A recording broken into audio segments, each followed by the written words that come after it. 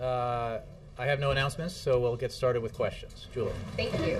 The Libya report that the administration sent to the Hill yesterday seems to have only increased some of the anger and criticism among members of Congress, and Speaker Boehner says he still wants an additional legal rationale for the U.S. involvement in Libya. Are you planning on sending him anything by tomorrow, as he's asked, or are you satisfied with the response from the report? Well, two things. First of all, we have, from the beginning, consulted regularly with Congress, more than 40 times, and 41 at least if you add yesterday's substantial report that we provided to Congress, which included our legal reasoning with regards to the War Powers Resolution. So I don't anticipate further elucidation of our legal reasoning because I think it was quite clear, and I can go through that with you if you like. I think, and let me just say that we absolutely respect Congress's interest in this issue and desire for consultation and answers to their questions, and that's why we have been so responsive, including with the substantial report that we provided yesterday. I think it's noteworthy that the views expressed in the Speaker's letter stand up in contrast to the views he expressed in 1999 when he called the War Powers Act, quote, constitutionally suspect, unquote, and warned Congress to, quote, resist the temptation to take any action that would do further damage to the institution of the presidency. I make an observation about that because I think it is worth noting in the current context. So do you think Speaker Boehner is playing politics now by trying? I simply think it's important to know what his views were then. And what's important about that, too, is that this was 1999, and he had concerns about the actions that then President Clinton was taking in the Balkans, and yet, despite those concerns, urged Congress to resist invoking the War Powers Resolution because of the potential damage it could do to the institution of the presidency. So I think that the context here is worth noting. That is all. And I think that our legal reasoning, which we provided to Congress, is quite complete and stands alone and doesn't need any addition. If I could just switch to Afghanistan quickly, do you have any update for us on whether the president has met with General Petraeus or plans to do so today or tomorrow on the Afghan withdrawal? Sure. Thanks for the question. General Petraeus was here yesterday. The president met with his national security team, including General Petraeus, to discuss Afghanistan, to review the broad array of issues surrounding the drawdown that will begin in July of 2011, next month. And he will consult further with his national security team and, of course, including General Petraeus in the days coming forward. Did the General provide his recommendations for options for that drawdown? They discussed a range of options. As I think the General has said in the past publicly, that this was a question of options, plural, and not option, and that conversation will continue. Yes, Karen. I'll follow on Petraeus. When does the president hope to make a decision? Well, I will cite the president, who said soon, so that I don't have a specific date for you. I'm not going to get more specific than soon. Obviously, the operative date here is July of 2011. So since the policy that he began to implement in December of 2009 envisions and calls for the beginning of the drawdown of this surge force in July of 2011, obviously it will be in time for that to happen. And what is the process from here? Is there going to be a series of meetings, or is he just going to reflect on what? Let's step back a little bit. He meets regularly with his national security team. Afghanistan, for important reasons, including the presence of 100,000 U.S. military personnel, is frequently on the agenda when he meets with his national security team. So these are conversations that occur with some regularity. He, in answer to Julie's question, he did meet with his team yesterday, including General Petraeus. Those meetings will continue.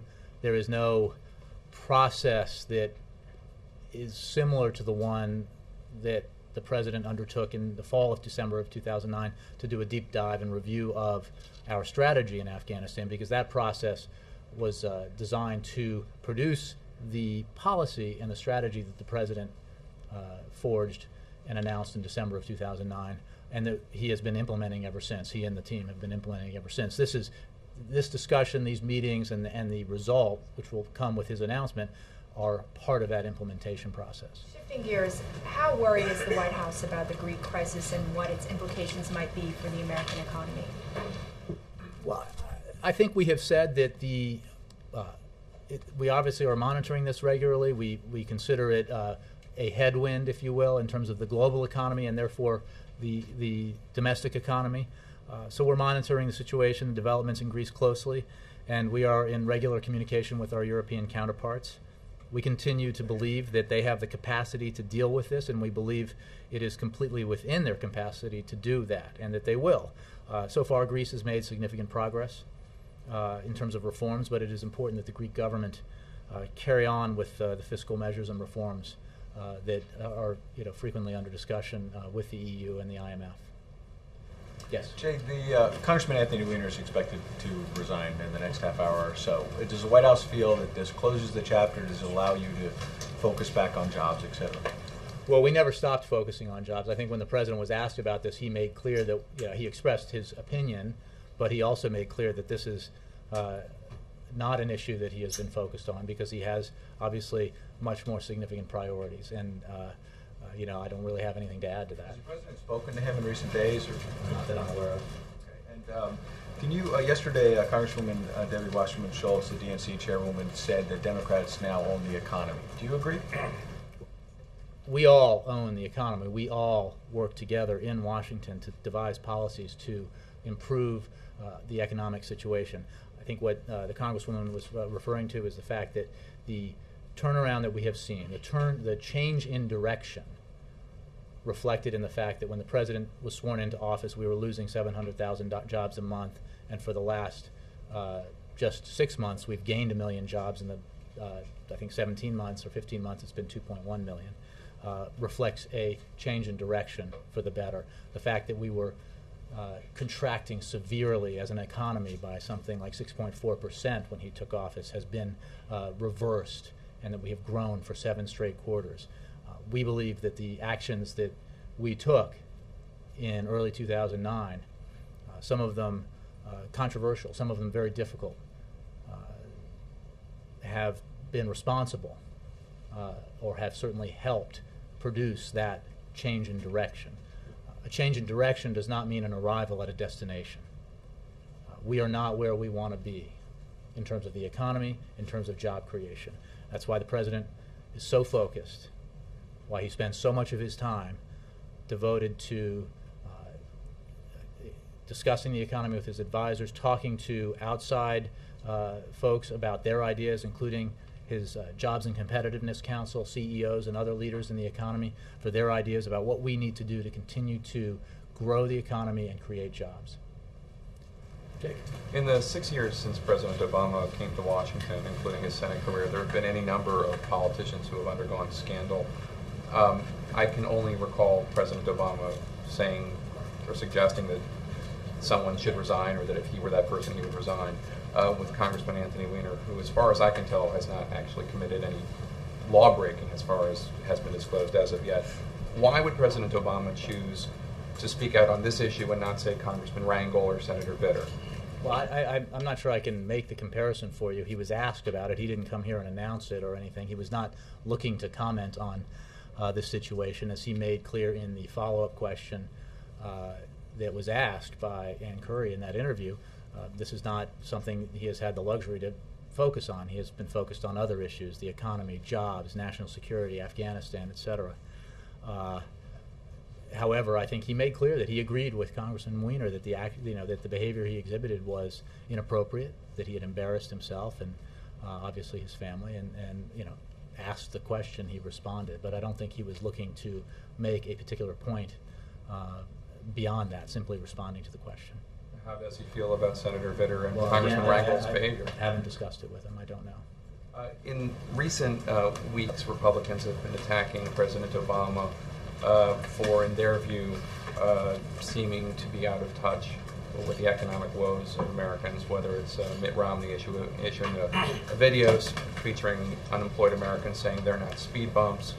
Senator Mitch McConnell on the floor of the Senate yesterday suggested that President Obama was joking about the stimulus not working in that Jobs and Competitive Council event in North Carolina, when he talked about shovel-ready is not as shovel-ready as they had anticipated.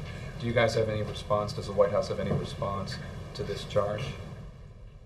I think it's patently obvious that the president is focused on the economy, that he takes enormously seriously the hardship that Americans continue to endure as we emerge from the worst recession most of us have ever seen in our lifetimes. One of the reasons why he asked his office to cull 10 letters a day for him from the 40,000 that are received by this White House addressed to him every day is because he wanted to, in their own words, read about the travails that some Americans are going through, and especially if you imagine, when he initiated this practice back in the early part of his administration, when we were in an economic freefall, and obviously that hardship continues. The president feels that very keenly. It is why, again, it is the primary focus of his administration, the primary focus of his waking hours.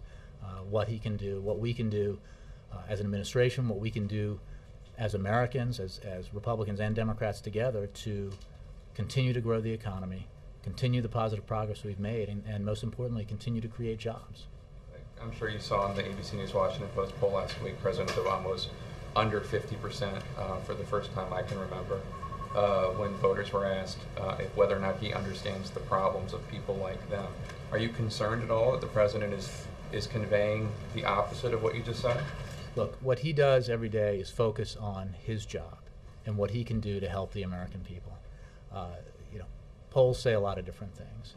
I think that the reality is that when you are worried about losing your job, or you've lost your job, or you worry about losing your house, or your mortgage is underwater, that anxiety is real and understandable, and it affects how you view your own prospects. It affects how you view the overall economy, and it affects how you view your leaders in Washington.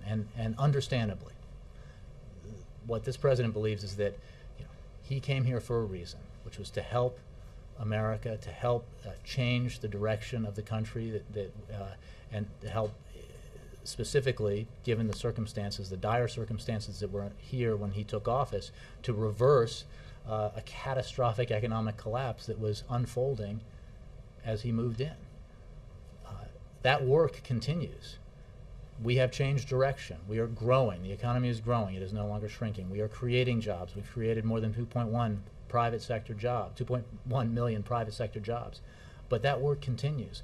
This recession caused the loss of 8 million jobs. 8 million Americans lost their jobs in this recession. That is a deep hole.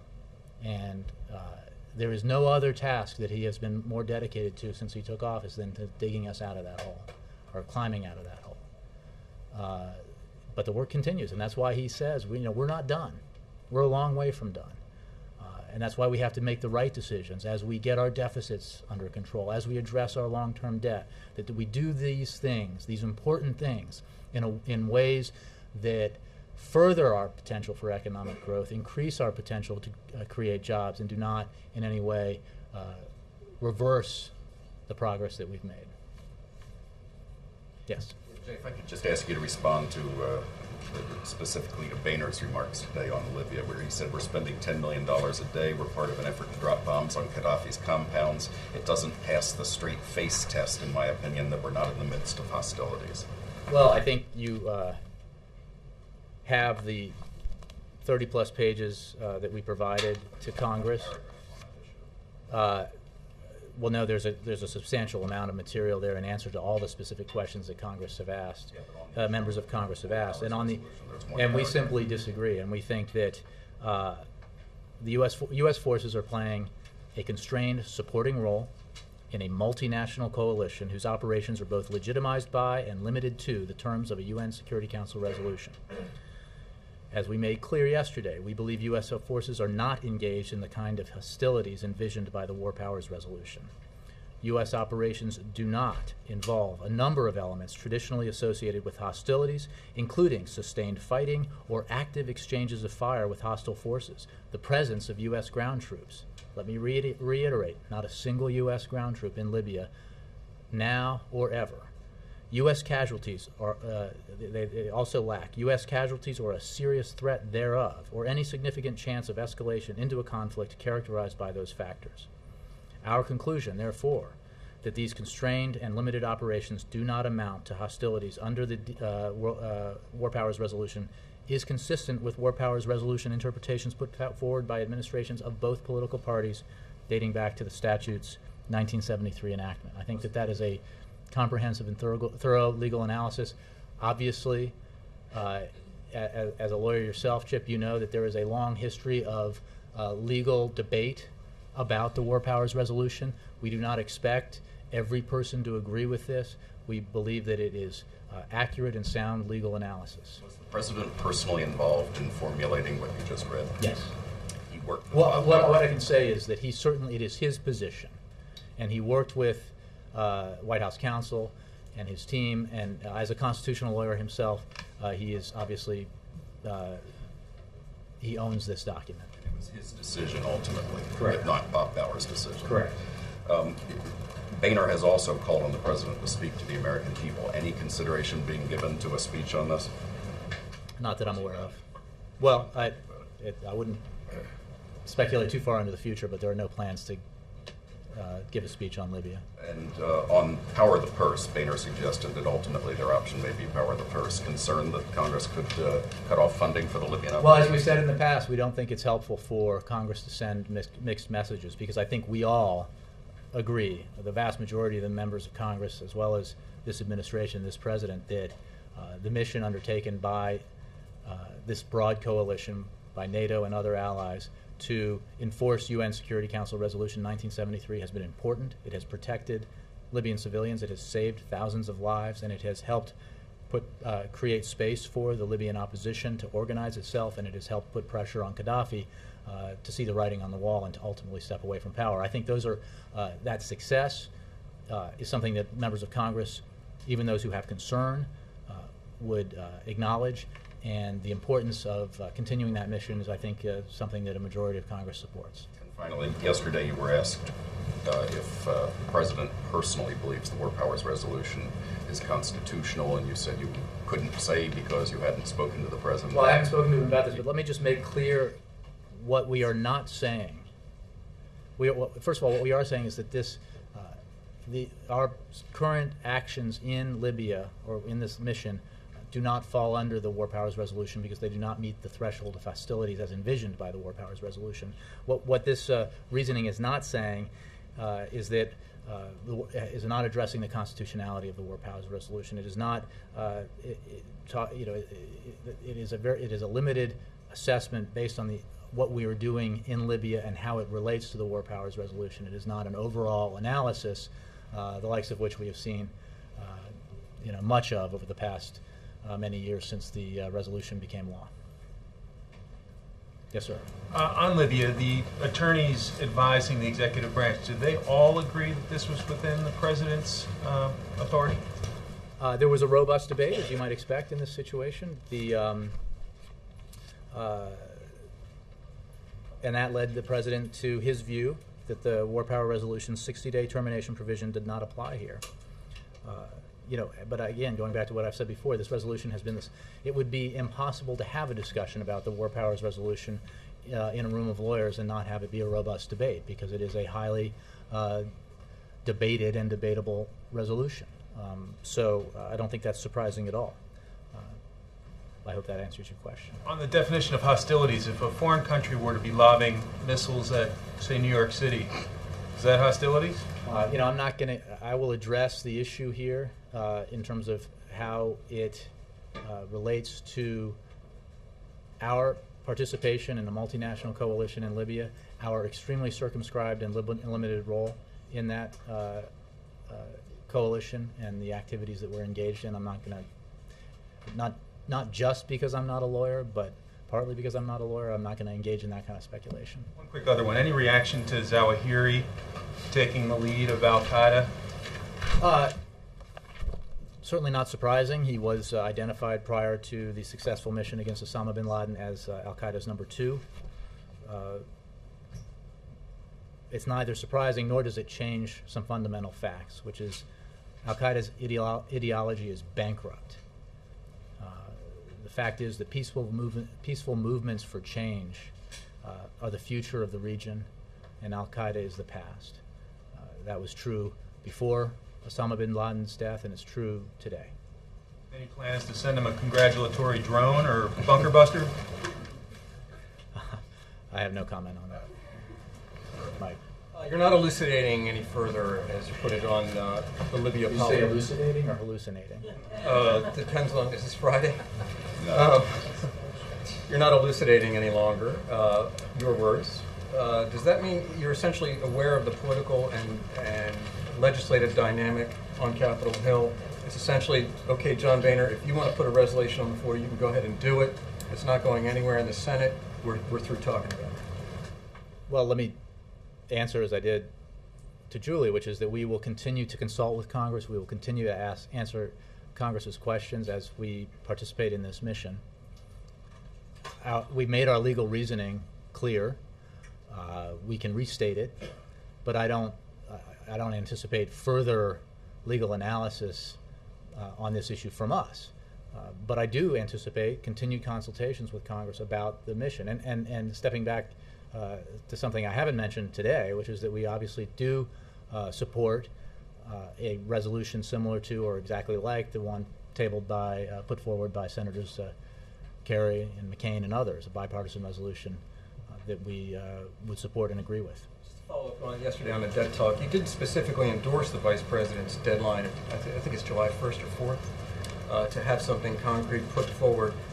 Does the President agree that is a viable deadline? I think the Vice President is leading these talks. What he says represents where we are on these talks, so I'm not disagreeing with anything he said. But you're not specifically endorsing it either, which leads open the I question. endorse what the Vice President said. Okay, great. And finally, yesterday at the congressional picnic, the pool cameras caught some video of the Speaker, well known to be a smoker. I believe he prefers Camels. The President, I assume... was a Marlboro Light guy. Okay, I assume the President is still abstaining from tobacco smoke. Will the President ask him when they golf together to not smoke, and does the venue where they're going to be golfing allow smoking? I don't know about the venue. I'm sure that the President will be a fine host, and I don't foresee a problem. Yeah. Carol. What's the White House's reaction to the ethanol subsidies vote that's going to take place in the Senate? Well, we oppose the full repeal of that subsidy, but as you know, we are focused and have been focused on a broad strategy, including increasing domestic development of oil and gas, but also aggressive development of alternative fuels, including biofuels, and also improving our efficiency, our fuel efficiency. And as part of our overall strategy, we would like to see reform that would reduce costs in terms of the subsidy in question here, but we did not support the full repeal. Mr. Nolan? Do you know what the venue is for the Saturday golf game? I do. If we haven't put it out, I'm not going to announce it from here. I don't think you have. Then my lips are sealed. Were you discussing the golf game with Speaker Boehner yesterday in your chat with him? We discussed a lot of things. I've known Speaker Boehner for a long time, since I covered Congress in the mid-'90s, and consider him, a friend, and had an enjoyable conversation.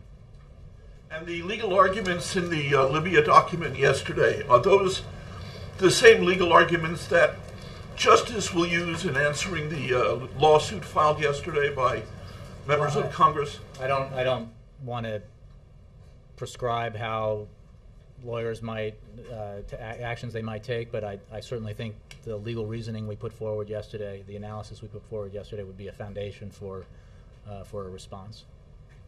Just to follow up on Karen's question, is the President receiving any special briefings on the Greek debt crisis right now?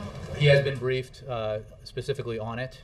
Not that I'm aware of today, although he did get, as part of his overall briefing, I'm sure it included paper on Greece. But he may have gotten something specific on Greece today. I'm just not sure.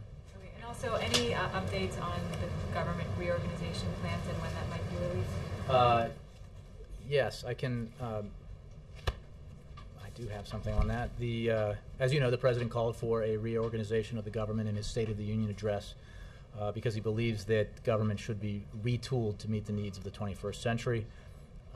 This set of recommendations is part of an overall effort to streamline government, cut waste and duplication, increase effectiveness so that we can create a system that will help Americans and businesses compete. The analysis, options, and recommendations were submitted to the President by Jeff Zients and Lisa Brown on June 9th as directed.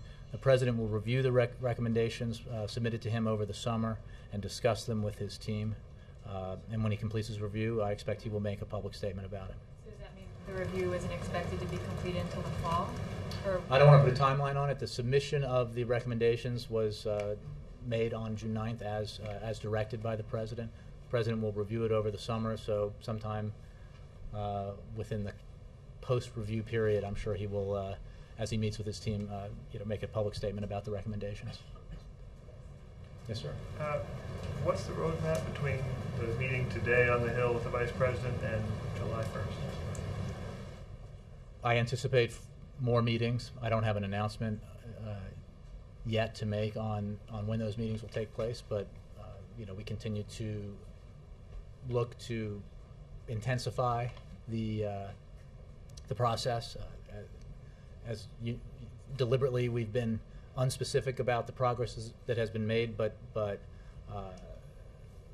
consistent in describing what has transpired as progress, and not just us, but other participants. And we continue to believe that they've made important progress in those negotiations, and are optimistic about the prospect of an agreement.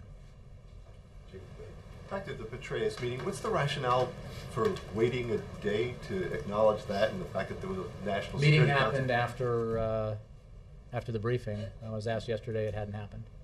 I mean, you seem to repeatedly stress that this is not part of a wholesale reevaluation of strategy. Are you trying to purposely downplay this whole notion that we're going to get a big announcement, big speech coming? No. But what I think happened is that I'm just simply saying, because most folks here reported on that rather unique and unprecedented process that the President oversaw and initiated and oversaw back in the fall of 2009, and I simply didn't want people to expect a repeat of that unique and unprecedented. That's probably redundant, but unprecedented process. So that's all. I'm not trying to downplay it. We think it is very significant that he is doing what he said he would do. To some degree of skepticism back when he announced this policy. Remember the inclusion of the July 2011 date as the beginning of a drawdown of those surge forces that he was sending into Afghanistan was viewed by some in some quarters as not serious.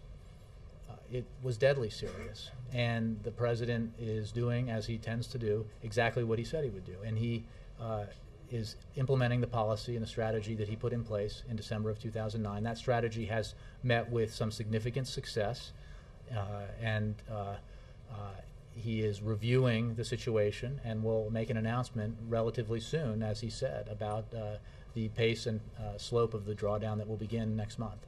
And I'll ask again, because I've been asked several times already today, is the President still intending to have some sort of formal speech to present this, the particulars of the immediate drawdown and the early stages of the plan ahead? Well, when you say still intends to, I don't know that we've ever suggested that he would make a formal speech. We haven't decided yet on the venue or the format by which he will make the announcement, but he will address it. He will, in his own words. I'm confident of that, but I don't have an announcement about venue or form. Jay, why was the Petraeus meeting on the schedule? Not every meeting the President has is on his public schedule, as you might expect. Something like that is on the schedule. Not all of them, but your routine National Security Council meetings in the sit room typically are on the schedule. Well, the monthly meetings are, the weekly meetings with Secretary Gates, Secretary Clinton are, but not all the meetings he has are. This was an additional meeting to the routine meetings, and we didn't put it on the schedule. But when asked, I've answered the fact that he did have this meeting. Yes, Ann. Thanks, Jay. On Libya, what happens now? You say the President disagrees with Congress. Speaker Boehner says he wants an answer tomorrow on whether the Office of Legal Counsel agrees with this assessment of the President. You say you're not going to give any more legal assessment to Congress. What happens in a deadlock like that? Who wins? Does the president win? Look, I think the important thing here is not about who wins in terms of partisan politics, and it's about Policy. well, we are continuing with the mission and our participation in it. We continue to consult with Congress. We continue to answer questions when they have them. We have provided the legal analysis that was sent yesterday to Congress, and the process moves forward. And I think, as I answered in a response to a question from Mike, we would support and endorse the vote on the resolution put forward by the bipartisan resolution put forward by Senators McCain and Kerry and others, and and so we continue. And the important thing is that we understand what is happening in Libya, the tremendous progress we've made, the fact that the president has done exactly what he said he would do. Again, to some degree of skepticism evinced by the very people I'm looking at now, that he would do what he said he would do, which is have the United States military take the lead in this operation in the initial days because of our unique capabilities, and then within days and not weeks, the U.S. would step back and other partners would take the lead in this mission. That is what happened, and it has been true ever since. He said that there would not be U.S. ground forces in Libya. He meant what he said. And he has said that our mission there is described by and limited by United Nations Security Council Resolution 1973, and he meant what he said. So this mission continues, and it continues to be successful. It saved thousands of lives, prevented what was likely to be a massacre in Benghazi. It has given time and space to the opposition to organize, an opposition that we have worked increasingly closely with as we have gotten to know it and dealt with it. We have worked hard to free up funds that have been frozen, that Gaddafi regime funds, so that the opposition can use those funds for assistance. And we believe that the Libyan people will have the opportunity to decide their future, their political future. So, current military policy, the president won't budge. Again, I can't improve upon the substantial report that we sent to Congress yesterday, and we are continuing with our supporting role in that mission. Yes, Abby? Putting aside the legal justification for just a second, the report says that the mission has cost about $700 million. Up until this point, it projects that by September it'll be up to $1.1 billion. That's a lot of money in the context of the budget cutting and trimming of programs that already exist. How do you justify that to the American people, and when well, I think the President has justified it clearly in terms of why it is in the interest of the United States to participate in this mission in the form that he is has our forces participating in it. It is also important to note that the money that you mentioned is coming from existing funds. There is no request for a supplemental, and it is money that would have been spent on other things like training missions that are being fulfilled by the actual missions being performed. So this is not new money. And we believe that it continues to be in the U.S. Interest to participate in this mission in the limited manner that we are participating in it, because it is in our interest within this multinational coalition to continue to protect Libyan civilians, to continue to enforce a no-fly zone and an arms embargo, to give the opposition time and space that it needs to organize. Expectation going to be that we'll be operating in the same capacity until September? I can't predict the future. So it obviously a lot depends on what's happening on the ground. But NATO recently, I think in the last couple of weeks, extended its mission for 90 days. Is that correct? 90 days. And obviously we are participants in that mission. But to anticipate what Libya will look like in September is something I'm not prepared to do. Cost something that President Obama is considering when he's making decisions about how involved? I think that President Obama made the decision about the level of our participation based on a number of factors regarding our serving the American people's best interests and our best national security interests. And one thing that is certainly factually true is that the limited nature of our participation has reduced the cost of it. More importantly, in terms of its success, the multinational nature of the mission has ensured that this has not been something that the United States owns.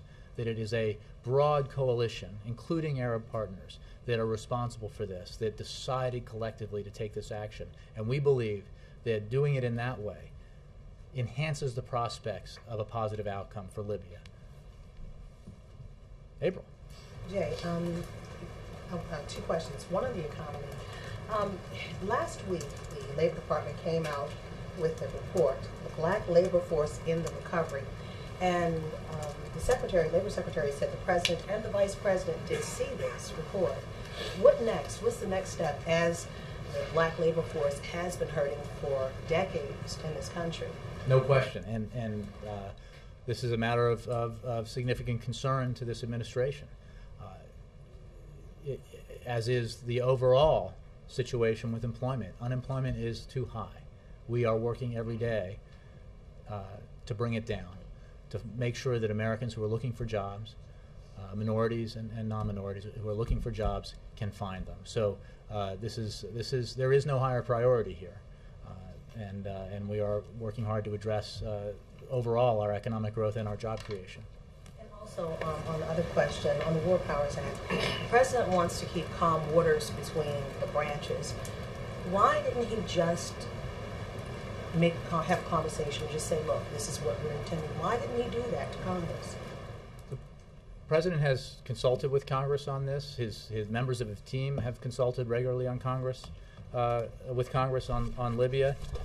Again, I think this is now somewhat stale, so the number of engagements is higher, but more than 40 occasions that this administration has engaged with Congress on Libya, both in closed and open session, larger and smaller meetings, and in direct consultations, and we will continue to do that. So the President has had this discussion, and members of his team have had this discussion with Congress. All right, I will quantify it. More than 40 occasions prior to the action in Libya. No. Prior to, since the action, and including prior to it, but within the context of the action. But what I'm saying again is, why didn't he just, in efforts to stay above the fray and to keep peace, why didn't he just go to Congress and say, look, this is what I'm thinking about doing, I want to join it? Well, he did. He did have, as you know, have leaders down here before the mission began, first of all. Second of all, the President's goal is not to keep the peace and stay above the fray. That is not the mission of his presidency. He saw an urgent need that needed to be addressed, an imminent massacre, a unique set of circumstances that allowed for a broad multinational coalition that was willing to take action, a significant resolution passed by the United Nations Security Council, and that those factors combined to lead the President to believe that the action he took was the right action to take, and he consulted with Congress about it. Yes, sir. Steve. Jay, twice you said that Congress shouldn't send mixed messages on Libya. Why not? Well, because I think that it is important that, first of all, because I think Congress does share our goals broadly, our goals in Libya, and that it's important to make it clear to Gaddafi and others that unity of goal in terms of the shared goals exists. And we are not in any way suggesting that Congress shouldn't express its opinion or have these discussions, and we are in these consultations regularly. But I think that it's just a broad point that we share these goals. We have consulted regularly. We've answered these questions. We understand there are concerns, and we continue to answer those concerns. Congress is right to ask questions about it. What's the mixed message?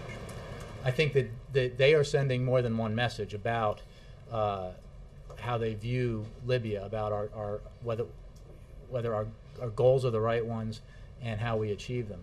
But again, I don't want to suggest that, and I'm not, that they are not well within their rights to express concern or objections and raise questions. I wanted to ask Sam, and I wanted to ask you if you noted that Josh Beckett had a masterful performance yesterday, a one-hitter with 97 pitches and a shutout. It was beautiful. Yeah.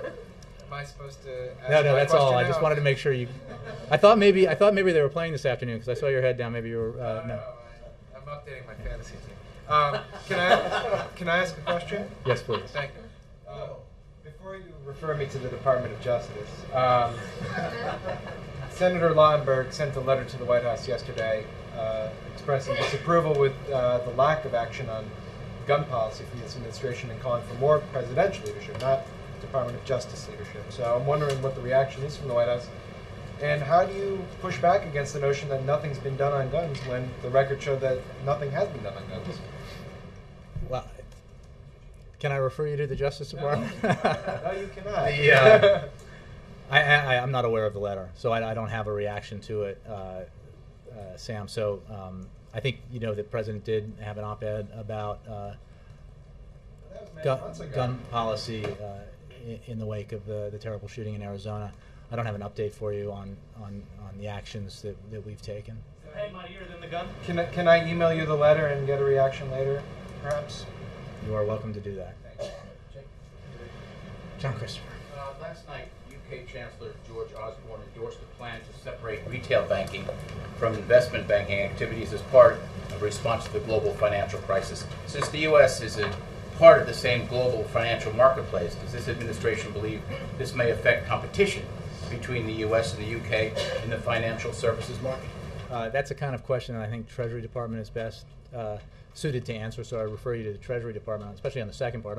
Overall, I think it's important for us to note that as countries around the globe have dealt with the crisis that occurred in 2008, the financial sector crisis, and then the recession that ensued. Obviously, every country is different, and the way they deal with it is different. We have, because of the President's leadership, took very significant action to pass financial sector reforms, and we continue to implement those. But again, each country addresses these issues differently. Has this kind of thing been discussed with the PM, Prime Minister Cameron? Not that I'm aware of. Thank you, sir. Toshi. I have a question on job creation. On Monday at Cree in North Carolina, the President laid out the new initiative to train 10,000 new American engineers to compete against the other countries. And could you elaborate a little bit how it will work, and also how will it is said that it's a private sector led initiative, but how will the government be involved? I mean, will the government provide any fund, or will not provide anything? I believe it is a private sector initiative that we support. Why don't you come up to me? I do have. It's the way this job works. On Monday, I could have told you so many things about that, and now it's been displaced by Libya and other things. My bandwidth being limited. So, but you're correct that it is a private sector initiative. And look, we are looking for ways, that actions the government can take, actions the private sector can take. This is an all hands on deck situation, as it has been since the moment we came to the White House. So, the President was very encouraged by the Jobs Council meeting and the ideas that were generated there. I think 24 ideas, many of them very promising, he thinks, and that was just one of them. George. You just mentioned your personal friendship, Speaker. Yeah.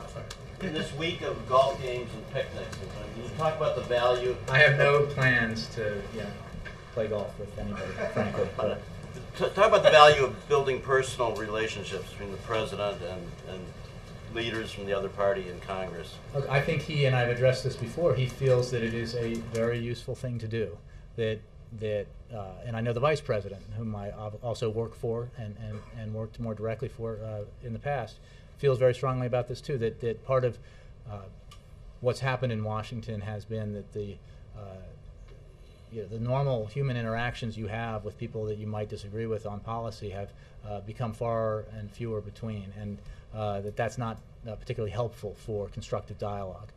Because we have big issues and the nature that we need to solve. And the nature of our system is that, for better or worse, and we think for better because we think it's an awfully good system, the American system, it requires bipartisan cooperation to get anything significant done. That is almost always the case, and it is certainly the case when you have one party in the White House and the other party in control of one or both houses of Congress. So these kinds of meetings, this kind of communication are, I think, very helpful. They don't necessarily produce tangible progress on legislation, but they do produce the potential for a better atmosphere in the room when important things are discussed and negotiated. So that's why the President has encouraged the kind of encounters that he's had with members of Congress, with leadership, with Speaker Boehner and Senator McConnell, for example, as well as Democrats, why he asked the conferences and caucuses of each house to come to the White House, earlier this year, and why he invited the Speaker to play golf this weekend. Does it make it easier for him to cut through staff and just pick up the phone and call somebody like the Yes. Speaker? No question. No question. Thanks very much. I know you guys got somewhere to go, 2 o'clock, right?